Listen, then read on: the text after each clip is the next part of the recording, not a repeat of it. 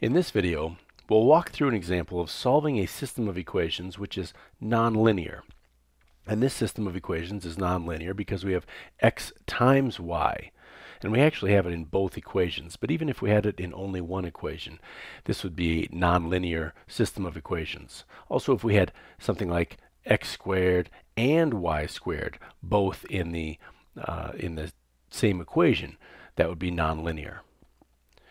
Now this example just has 2x plus 5y plus 7xy equals 8, and xy minus 3 equals 0.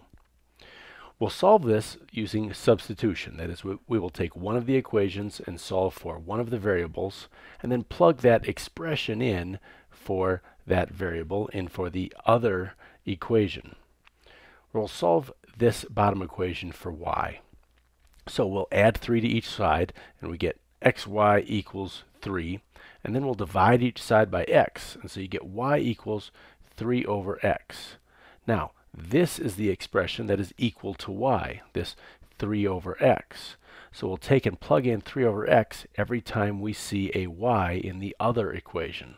So rewriting this other equation, we have 2x plus 5 times y plus 7x times y equals 8. And I'm specifically calling that out so that I can plug in whatever our y was, and that is 3 over x and 3 over x over in this other place where it's y. Now let's clean this up a little bit. I'll subtract 8 from each side, and I'm going to do some stuff here. I'll write a little notation just to save myself some room. This is equal to 15 over x, and this is equal to just 21. That's because these x's cancel. This is like x over 1, and then we've got x in the denominator, so this is just 21. I'll subtract 8 from each side as well. So let's get to that. The resulting equation is 2x plus 15 over x plus 21 minus 8. I'm subtracting 8 from each side, so 21 minus 8 is 13. Now, we've got an x in the denominator.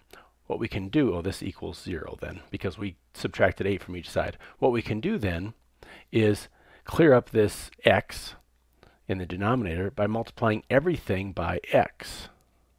And every single term is going to be multiplied by x. Well, over on this other side, we also multiply the other side of the equation.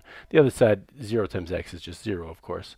So what we get here is 2x squared plus 15 plus 13x equals 0, right? Because the x's cancel in this middle term. 15 over x times x just equals just 15. Now, if I were to factor this, I would get 2x plus 3 times the quantity x plus 5 equals 0. And we've got some solutions for x here. We've got x equals negative 3 halves and x equals negative 5. For each of those scenarios of x equaling negative 3 halves and negative 5, we'll plug that in for x over here in this other equation, one of the original equations, and then solve for y. So let's do that. When x equals negative 3 halves, we have y equals 3 over negative 3 halves. So dividing a fraction, that gives you y equals negative 2. In the other scenario, when x equals negative 5, then we have y equals 3 over negative 5. Well, then y is just negative 3/5. So we have our two ordered pairs here, and that's this and this. And I'll write that down at the bottom. So we have one solution to this system of equations, and that is when x is negative 3 halves and y is negative 2.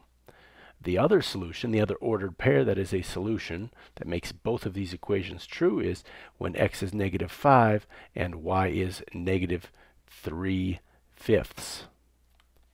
So that was an example of solving a system of equations that is nonlinear, and we use the substitution approach.